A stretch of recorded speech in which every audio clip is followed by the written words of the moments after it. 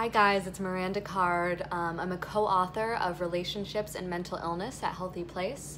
I've been talking about my experiences with sexual abuse and how they affect my relationships.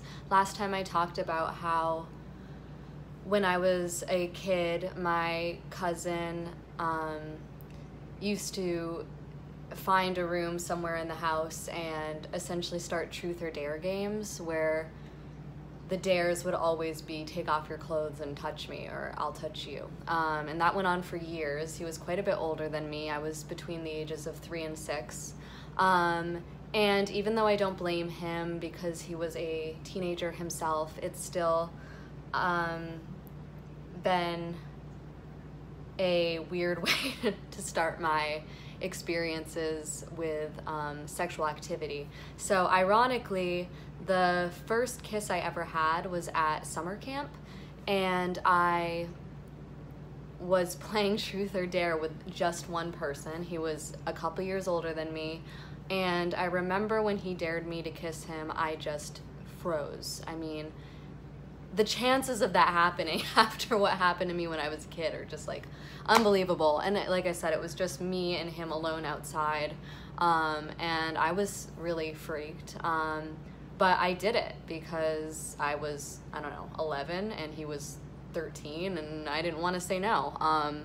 And I think that was really the start to pretty much every relationship I had in my adolescence. I really could not say no to people. I was incapable of asserting myself and my sexuality. I had no idea what I wanted. I don't know if this behavior had roots in my early experiences with sexual trauma, but it seems kind of likely. And it really morphed the way that I felt, what I felt my role to be as a girlfriend in the bedroom, and it totally skewed my relationship to my sexuality. I really thought it was totally about pleasing my partner, and not at all about what I might like. I didn't even know what I would like. So next time I'm gonna talk about my second experience with sexual trauma, and how that affected my adult relationships. Okay, thanks for listening. Bye.